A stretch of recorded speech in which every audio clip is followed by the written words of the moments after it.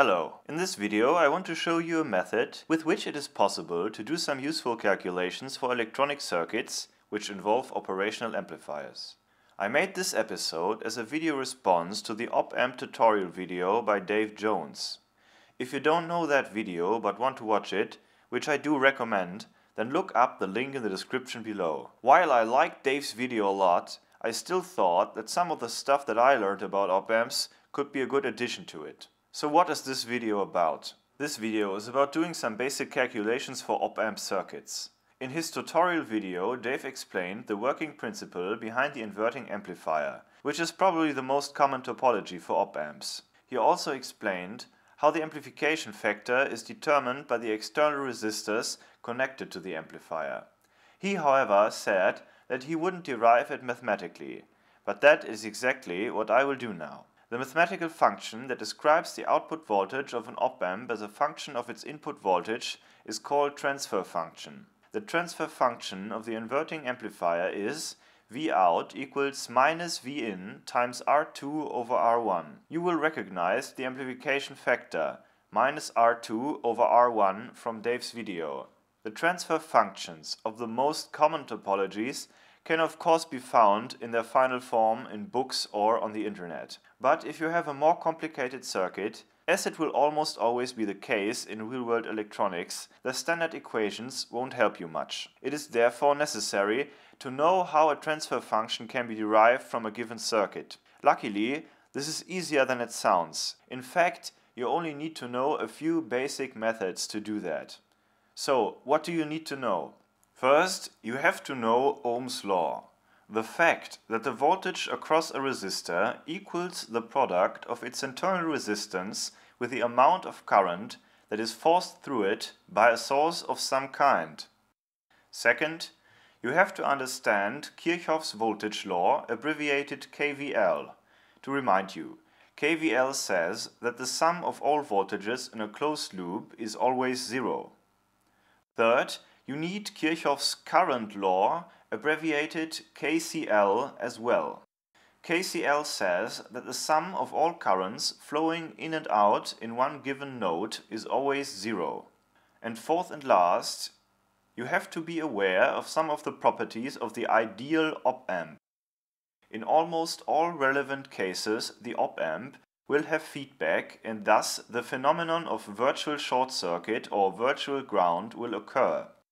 This is mathematically described by the fact that the differential voltage Vd equals zero. The second important property is the fact that the input current of the op-amp, here named Id, also equals zero. Now that I have explained what you need to be aware of, I will simply demonstrate how this method works by deriving some transfer functions of some of the most important standard topologies of the operational amplifier. I will start with the most important one, the inverting amplifier. Here you see an inverting amplifier with the input voltage Vi and the output voltage Vo. In addition to Vi and Vo, we define the potential difference between the non-inverting and the inverting input pin of the op-amp as the so-called differential voltage. We also add three current arrows representing the currents which flow in and out the node at the op-amp's inverting input. Furthermore, we need the voltages across the external resistors, which can be calculated by using Ohm's law. Please ignore the output current of the op-amp for now. You don't need it to use the method that I'm about to show you. With that being done, we will now look for nodes and loops which will enable us to use KVL and KCL. First, we can mark the node at the input and call it NO. It is the only relevant node in this simple circuit. After that, we can label two loops. Loop 1 can be seen here. It involves Vo. The circular arrow shows in which direction the voltage arrows are counted as positive. The direction can be chosen at will. I choose a clockwise direction so that Vo is positive. The second loop is loop 2, which includes Vin. I count this loop in a counterclockwise direction so that Vi is also positive. With the voltages over the resistors, the node and the two loops, We have almost all properties that we need to derive the transfer function. The last thing missing are the two important conditions of an ideal op-amp with feedback.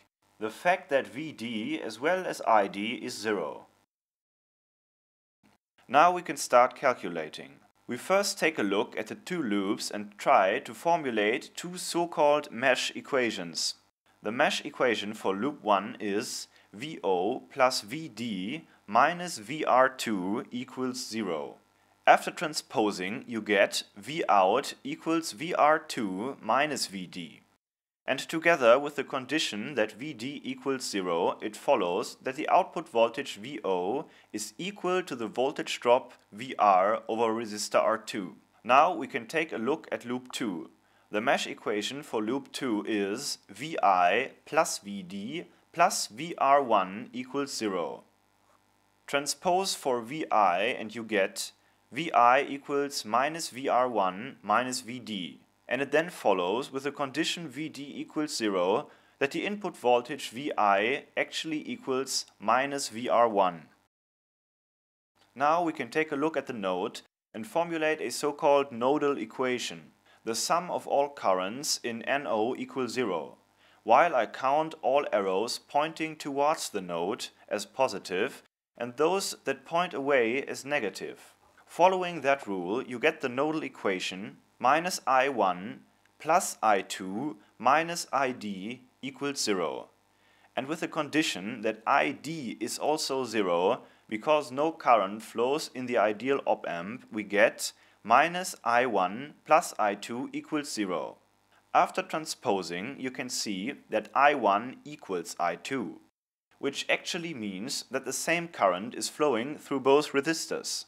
Since it is the only relevant current, I simply call it I from now on. Now, with the knowledge of that common current and the help of Ohm's law, it is possible to calculate the two voltage drops over the resistors R1 and R2. Now, we can insert the voltages Vr1 and Vr2 in the two mesh equations which we earlier transposed for Vi and Vo. To get the transfer function, we now only need to divide Vo by Vi and transpose for Vo. After some minor conversions, we obtain the actual transfer function of the inverting amplifier, to be seen here in the green box. Vo equals minus Vi times R2 over R1. Now, after this demonstration, you might have the impression that this method is rather cumbersome. But believe me, with some practice, many of the intermediate steps can be skipped, and you can use this method very effectively after some practice. Since this video is already over 9 minutes long, I will proceed with the derivation for some of the other important topologies in part 2 of this tutorial. In part 2, I demonstrate the derivation of the transfer function for the summing amplifier, non-inverting amplifier, the inverting integrator, and the inverting differentiator. If you want to know more about practical and theoretical electrical engineering, then please watch my other videos and please subscribe to my channel.